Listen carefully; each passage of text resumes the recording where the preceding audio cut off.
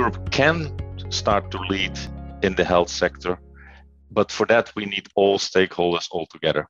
So that's the industry, which I represent. Of course, we need to continue to innovate, to bring safe and very effective solutions to the patients and continue to save more lives than we've ever done before.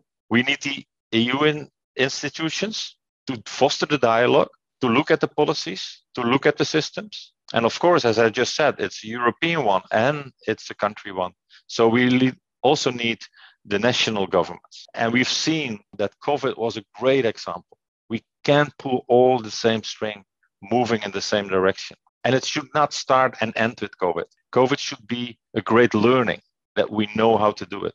And then the patients' organizations and the NGOs, they need to let us know what is working, what's not working, where are still the unmet needs. And they need to support us to improve the functionality of the ecosystem. And I would like to close saying that change calls for innovation.